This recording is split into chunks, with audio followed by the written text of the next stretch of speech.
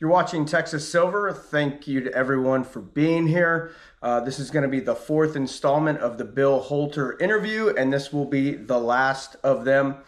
I'm going to talk to Bill, and hopefully I can do this maybe once or twice a month from here on out. It seems like I'm getting a lot of positive feedback on this, so I'm glad everyone's enjoying these videos. But this is going to be the last one. Before we get into this, we're going to talk about preparations, and we're not going to go real deep into it, just some basic stuff, just the basic things that you need, at least the top five or six items that you need. But there's a channel that I follow. It's called Appalachia's Homestead, and the lady's name is Patera, and she seems like a very humble, very godly woman, and she does a lot of the stuff that I do, but I think on a whole nother level. I know she's into gardening, and she has a homestead. She has goats, chickens, stuff like that. So check her channel out. I know Jeremiah Babe follows her channel, and he actually turned me on to that. So if you need any ideas or how to do some of these things, she has videos that I would highly recommend that you check out. Also, she put out a video today that really resonated with me. She was talking about how we need strong men right now, strong, godly men. And if that's you and you're not where you should be, let's get there. You need to learn how to use these tools right here. I can't express how important it is to have these tools and know how to use them, be efficient with them and accurate, and all that. So anyways, enough rambling. Again, thank you everyone for being here. Like, subscribe, share the videos. And if you haven't seen the other three, please go back and check them out. It was a great interview. That's it. God bless. Take care. And hopefully y'all enjoy this one as well. Exactly. Whatever. So so whoever says that, good luck to him. Yeah, that was kind of a shocking, that's my plan. I'm just going to take what I need.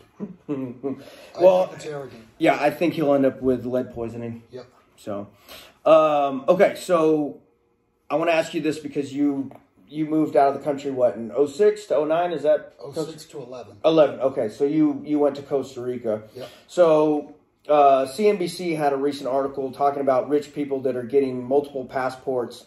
When all this goes down, is there anywhere to hide? Do you want to be in another country when all this goes down? My experience in Costa Rica, my thought was, I'm going to hide. Right. But you can't hide because you stand out.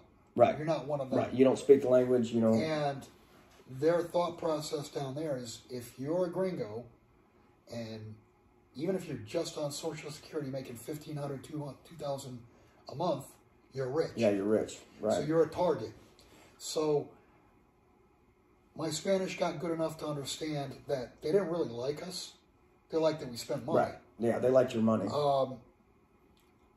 As far as your question of, and yeah, people are getting passports to be able to go places. How readily and freely is there going to be travel anyway? Are airlines going to fly even though the banks are closed? Right. And that's going to be for a spell. But if you're in place ahead of time, do you blend in? Do you blend in with that society? Do you speak their language? Do you look like society? Do you stick out like a sore thumb? Right. You don't want to stick out. You want to blend in. And it was my thought process or decision making that rather than try to defend against everything, and when I lived in Costa Rica, I had two big black German shepherds, and every 2 or 3 weeks I'd go out and fire 30, 40, 50 rounds on a Saturday or Sunday when it was quiet. And in the valley it's 2 million people, and you could hear those shots 15, 20 miles away. And my driver told me, Bill, everyone around here calls you the crazy gringo. Were they wrong? With guns and dogs. Yeah, but the point being... Yeah, no, I know why you did it. And yeah, it worked, but in a system breakdown, you're going to get overrun. And I just think that it's better to try to defend a position shoulder to shoulder with people that think like you. Right. Right. believe in the same things you do. Right, because the rest of the world, for the most part, doesn't like America because of everything we've done. I don't think they, well, like not how, across the board. Well, it's yeah, not but Americans that they don't like. It's the American government. that they Right, don't yeah. like. And so we are probably, if we're in another country and America was the reason that all this has fallen apart, we're probably not going to be like that. I was even thinking about that back in 2008, 2009. That if the system went down, I'm thinking it's an American problem. Right. So they're going to. It was made in America. It wasn't our fault, but you're going to be the person that's there. And yeah, it's like when you were a little kid, your brother or sister did something and they pointed at you. Right. So you're going to be guilty by association. And you got your ass whipped. Right. So. Okay, so I know people on this channel, not everyone has the resources and, all that people such as yourself or me. So I don't want to put an exact number, but what are the top 5 things that someone should be doing if they're on a budget? What's most important? Say their budget. Say they haven't done anything right now. They all of a sudden woke up and like, oh, I need to prepare. So their budget's a couple, maybe a couple grand. Like what are they? If you got a $2,000 budget, I'd be stocking up on rice, beans, potato flakes, just heavy, bulky stuff from a food standpoint. Because you can't go forward. You can't do anything. You can't load your gun or fire your gun if you're on the floor because you got low blood sugar and you're dying. Right. So food is the absolute number one. That's the absolute number one thing. And of course, in your comment section, you're going to get the idiot who says, oh, but you can't buy food with gold and silver, or you can't eat gold and silver. Right. But you can buy, if you have the means after storing up food, after securing a water supply, securing some type of power, whether it be generator, solar, what have you, you got to have some type of energy. Okay. You got to have some type of way to protect that. You got to have guns. Right. Come here, girl. You got to have a couple. Come here. You got to have a couple of these. Right. And we were going to get to her in a little bit. You need to be able to protect your position. You can only do what you can do. Whatever your budget, whatever anybody's budget is. Do I wish I had $270 million that I could build a bunker that's 100 yards underground? Yeah, I'd love to. Yeah. But I don't have $270 million, and that 270 fell out of Zuckerberg's pocket. He's building this monstrosity. Right. Right. So you've got everything's relative. Yeah. So you've got security. So you got to start off with food. Well, I'm just listing the 5. Mine's security, but we'll go with yours. So fine, food, water, security. Yeah. Energy. Yeah. And then what? Precious metals. That way you have some sort of way to. You got to protect your wealth. Yeah. Right. If you have wealth left over after you've prepped. Yeah. So you need to protect. A couple $100 in mercury dimes. That way you have at least some way to transact. Yeah, but there's people that'll be watching this and say, "Wait a minute, that all that's good, but I got 5 million or I got 10 million." Well, obviously, if it's I'm just for the little man that doesn't have. Well, yeah, for somebody who has a small budget, still precious metals are the last. The last thing. Okay, so you wouldn't even do precious metals if you were on a budget, and so what would it be then? First aid? Well, medical? Get a food. You should stockpile if you're on medications. Okay. Thank God I've not done any type of medications. Yeah, and obviously if you have more means, then you just expand from there. Just have more food, more preps, and then you start getting into. Right, and you're prepping. If you got family, you're prepping for family. They don't even know you're prepping for them, but you're doing it. But if you're on a tight budget, you got to start with what keeps you alive, and then keeps you alive from a protection standpoint. Right. So our only difference is you want to shoot them. I want to have a meal before I shoot them.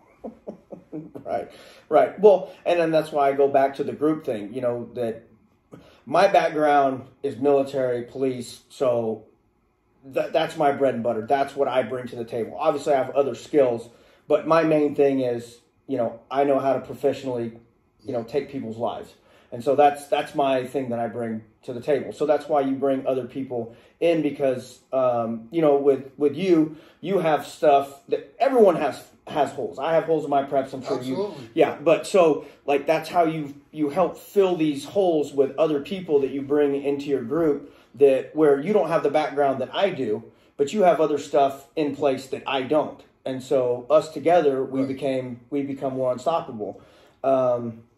And that's where we're on to that. So let's talk about Athena. Well, that's the saying. One is none, because you might have a dog that all of a sudden turns tail and runs. Right. 2 are one, and 3 are unstoppable. Right. And obviously you've paid a lot of money for her. Not everyone can do that, but just even if you can a good a good solid Malinois, Dutch Shepherd, German Shepherd. You don't really want to do a German Shepherd in South Texas. Right. It's too hot. It's really not fair to them. And I mean, many other breeds. I mean, I had a great golden retriever that I took him for a walk, and I got surrounded by 6 dogs, and he fought them all off. Nice. But a couple dogs, not just one, but a couple dogs are important. And don't forget, you've got to be able to feed them. Right. Yeah, definitely. Because... Do you want to get her over here? See if she'll... someone... Come. So they can see her? Come on. So you actually have... She's not your only one. Well, she is right now. Right. But you have another one coming. And so Athena is actually not the one that was on Jeremiah's. That was Ziva. That was Ziva, and the 2 dogs were apart for a year, and they got along very, very well until they both were here on property together. And this one's more stable than Ziva was. Just to give you an idea, and if I had a video of it, which I didn't have my phone, or nobody had a phone, we're right out in the field, a steer broke onto the property, and Ziva and another dog were herding it off the property. The steer turned and got aggressive, and Ziva was on that thing's back like a lion. Tore it to the ground 3 times. Super dog, but not a dog where you could have other animals in the house. Yeah. So I had to give her up, and I've got another one coming hopefully within a month or 2 to be her wingman. But it's important. I mean, if you're thinking about a dog, think about 2 dogs. Right. Because really, think about if you are in a situation, you want somebody who's got your back. Right, exactly, yeah. And it's amazing. I mean, I can go to the gym, and I'm doing a rowing machine. She'll sit facing my back. Right. And I guess this is a while back, probably 3, 4, 5 months ago. She had never made a sound in the gym. Never barked, anything. And she walks around. She's got a leash on her, but she's, right on my hip. So I'm rowing, and all of a sudden she starts barking and growling. And I'm like, I look, and it was a maintenance guy walking from behind me with a wrench about that long. She saw it as a weapon. Right. Yeah, and they're uncanny. Yeah, they're highly intelligent. It's important to have 2 because it gives, it just adds confidence, and 2 dogs become a pack. Right, and then it's a pack mentality. And they also buy you time. Oh, absolutely. They might not be able to get it done. Right, but it gives you time to get. It gives you time to get an AR or whatever. Right. So, last question before I release you to talk about whatever. Well, I'm thinking about about that. We'll probably remain somewhat under wraps. Okay, cool. But the last question I had before, I'm going to give Bill the floor, and I'm going to let him kind of talk about what's on his mind. Do you think we'll make it to the elections or the selections, whatever you want to call it? Well, I mean, I'm on the record, and I started probably end of November this past year saying that I think there's less than a 50-50 chance that we even have an election. Right. That there will be some type of false flag event because those that are in power now, I don't think they're going to be able to cheat enough to retain power. And if they lose power and there's any semblance of the rule of law, you're going to see a lot of assholes going to jail. Yeah. Yeah. So, to answer your question, I think it's less than a 50-50 chance that we have an election. Okay. I guess before we get into that, if you want to let the viewers know where they can get a hold of you, if they want to buy precious metals or just... Sure. My website is www.billholter.com. There is a contact button on there, or if you want to contact me directly, my email is bholter@proton.me. So, yeah. Again, I appreciate Bill doing this interview, and then I'm going to let you talk about whatever you want to talk about. Yeah, we talked about this the other day, a couple of weeks ago, 3 weeks ago, when you wanted to do the interview, and I'm like, you know, I try to be measured, and I was one of the 3 strikes for 3 different channels that got taken down. So no, I don't want to see your channel get taken down. You might want to do this part of it on Rumble. I guess it's frustrating to me that no matter what it is of current events, of the current world that I talk about, I've got to be measured. And it goes against my grain. I mean, what goes against my grain? We're talking about the military, and generals wearing dresses. That goes against my grain. Right. I told you this story. I got not accosted, but verbally accosted in Austin 4 years ago by a tranny demanding a cigarette because I'm white and I'm rich. I mean, it's society has gone so far off a cliff, and what I think people are missing is that it's good versus evil, but what they're using is such a small, minuscule number to affect, and if you want to call it, rule people's lives. It's no longer socially acceptable to say the word it. It's no longer. I mean, it's no longer socially. So much is not socially acceptable, but it's not socially acceptable by what? Maybe 3% of the population. And it's like our lives have been. Our lives have been altered. People live their life differently now because they don't want to offend people. Right. And my thought process is, I mean, I try to be straightforward about everything. And if I'm offending somebody because I'm telling the truth, well, piss on you. I'm sorry. Yeah. Well, I know. No, I'm not sorry. Right. Let me take that back. But the piss on you part, that's it. Just I'm fed up.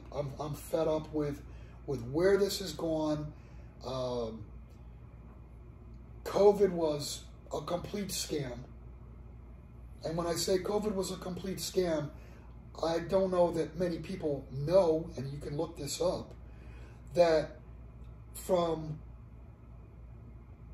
2019, from 2015 to 2019, there was an average of, I think it's like 32 million, 35 million flu cases. Right. And then 2020 came along, or 2021, I forget which year they measured, and there was only 1,700 flu cases in the United States. So, what? Hooray! COVID cured the flu. Right. I mean, you know, they've gone hundreds of years and can't cure the common cold or flu, but they finally figured out how to do it with COVID. The jabs. The reason I was a strike on 3 separate channels was because they asked me in early mid-2021, after the vaccine had come out, they said, well, so what do you think of the vaccine? And I just flat out said, I'm not a doctor, I'm not a scientist, but I do know if you take it, you are the guinea pig, because they did not have time to test it. Right. What's not true about that? That's absolute truth. Right. And YouTube took channels down, you know, and I contributed to it by telling the truth. And it just pisses me off that we've gotten to the point where to be socially acceptable, it's got to spew from your mouth. You got to lie. And I'm not willing to do that. So how today do you determine truth from a lie? Oh, that's simple. If it's on TV, if it's on any type of mainstream media, if they're pushing something, it's a lie. Right. And I mean, it makes it really easy. Then, since you already know that it's a lie, now you get to dig as to why it's a lie. Right. I mean, they really have made it simple. Right. Yeah, and I mean, I think that's the thing with the central banks too. And I'm not talking, I'm not talking left or right here. Right. Because there's a lot of stuff on Fox that's been, you know, there's stuff that comes out. Yeah. No, I don't trust right. pretty much. I don't even watch mainstream anymore. It's at all. not as stupid or ignorant, because the stuff that comes out on MSNBC. I mean, did you see the woman the other night talking about the eclipse was caused by climate change? Why not? And here we got she used to be representative, and then she lost the Houston mayoral election, saying that the moon is mostly gas. What, the gas caused by what? Cheese? Yeah, I mean, maybe. you have idiots running around that mainstream media is propping up as the gospel truth. And, you know, if you don't conform to that, then you're racist, you're a bigot, you're a misogynist, you're this, you're an ist. Right. And, I mean, I didn't grow up like this. I grew up, you know, I'm older than you, but I mean, I grew up in the 60s, early 70s, and shit, the stuff we watched on, you know, we would watch TV shows, and a lot of them had, like, a lesson. You got taught a lesson about good versus bad. Right. And, you know, the lesson today is if you don't allow your transgender kid to morph from girl to boy or whatever, then, you know, you're abusing your kid and you need to go to jail. Yeah. I mean, we could talk about all kinds of things. We could talk about guns. We could talk about the history, and it goes way back before this, but in my lifetime, my very first memory of life was JFK getting shot. Right. And here we are 61 years later, and has that really been questioned? No. No. We thought Trump was going to show us this, you know, all the declassify everything. Nope, that didn't happen. You have absolute truth tellers, Edward Snowden, Julian Assange. They're persecuted. And it was, you know, absolute truth. Yeah, I know you wanted to talk about the event that happened that started. Yeah, I mean, back in 2001, that was absolutely obvious. It was, I mean, it was obvious that it was a demolition. You had girders they were cut at 45-degree angles. The only thing that can cut a girder in that split second is thermite. They found traces of thermite afterwards. 3 weeks, 4 weeks later, there's still molten lava in the basement. And the reason these things piss me off is because I have a decent nose. I can see through it. I can smell through it. And, you know, right after that, hey, leave it. Seats. Good seats. The reason it irritates me is because I have a knack to see through things. I have a knack to not get distracted. But that makes me, and it makes other people that see the truth, try to tell the truth, they get attacked. And, you know, it was a battle. And I don't, at this point, I'm pretty much throwing my hands up in the air because it's over. This country is financially screwed, socially screwed, and it happened on our watch. I mean, did I try to tell people? I mean, I left the country in end of 2006, telling people, you know, the financial system's going to break. Right. And, you know, I had people laughing at me. It's been a battle, and at this point, we lost. Right. The battle's over. So everything that you had been screaming at the top of your lungs for the last, 10, 15, 20 years, now is all... Yeah, it's happened or happening. Right. And back then, people thought you were off your rocker. Whack job. Right. Yeah, total whack job. I am kind of a whack job, but not when it comes to like real stuff. Right. Yeah. No. I mean, you know when it's time to have a good time and when it's serious.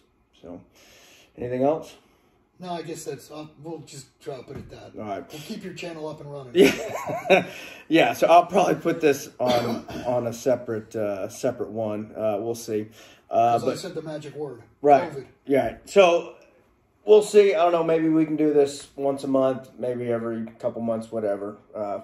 If this country's still here, and it'll be here until it's. I mean, it's not going away. Right. But our system is going to be drastically altered and not recognizable. Yeah. And I assure you, even people that see it, I'm going to be shocked. I'm going to look at things and go, "Oh my God, I never even." Right. Yeah. I think we know what's coming, but even once it hits, I think it's still going to be like shock. Like even when these metals start, going to the moon, I'm still I expect it. You'll have wealth that you'll be able to transfer to the next system. And I had this conversation 10, 12 years ago. I had dinner with John Embry, and John, he was a famous Eric Sprott's partner. We were talking one night at dinner, and he's like, "Do you really want to be the wealthiest person in the world with all this silver and gold, but nowhere to spend it?" Right. And I mean, that's what it boils down to is the system. It's not going to function for quite a while. Right. And it's going to have lots of fits and starts. We're probably going to go through. We'll definitely go through one currency. Yeah, I was going to say a couple different. We're going to go through at least one currency, a CBDC, which will fail. But you don't want to sell your gold or silver for a currency unless you absolutely can trust it. Right. And understand that's what this has all been all about. It's been run on trust, and when trust is broken, it's almost impossible to get back, and that's why it's going to be a long slog back to, a productive lives that, you don't wake up every morning, I don't want to say in fear, but with trepidation of what's going on. Yeah. Yeah. It's going to get interesting. Yeah. I mean, it's already interesting. Well, yeah. Can you imagine us having this conversation even 5 years ago? even 50 months ago, because 50 months is just before COVID. Okay. Can you imagine if you and I were having this conversation in January of 2020? Right. I mean, a national lockdown was unthinkable. Right. Right. Yeah. Well, I mean, I didn't even really. I guess I always thought it was going to be a Second Amendment thing, but because no one teaches you any of this, you have to figure out there's something wrong and go looking for this. Right. And in 2016 was kind of my awakening when I started buying metals. Yeah. Because I always figured my currency was going to be bullets. Right. And bullets are a great currency. Oh, yeah, no doubt. Really good currency. Yeah. Well, you just got to be careful when you trade them to make sure they don't get used on you. They don't get turned back at you, yeah, right. So. But, hey, bullets may become the primo currency. Yeah. I mean, if ammo's not, let's say we're 2, 3, 5 years into bad times, ammo could be yeah, because the number one currency, because you can't replace what you fire. Right, right. And yeah, if credit freezes, all that, then, stuff isn't being put on the shelves. So when all this goes down, that's all you're going to have. Well, when it goes down, you will have what you have. Right. And that's all you're going to have. Right, that's what And that's why you prep now, because you can. Right. You just have to do it not under pressure. Right. Whereas at a later date, you're not going to be able to do it. And that's going to be a permanent hole in your plan. Yeah. And I used to say, if I'm wrong, oh, well, you put some food back, just eat it, and blah, blah, blah. Right. Well, it's the question of whether this is Bill Holter's opinion or not. Those days are over because it's pure math. Right. It's a guaranteed collapse because the math cannot work. Yeah, and math is math. Can't be unless it's like Seattle math, because that stuff is racist. All right, we got to stop. All right, we're out.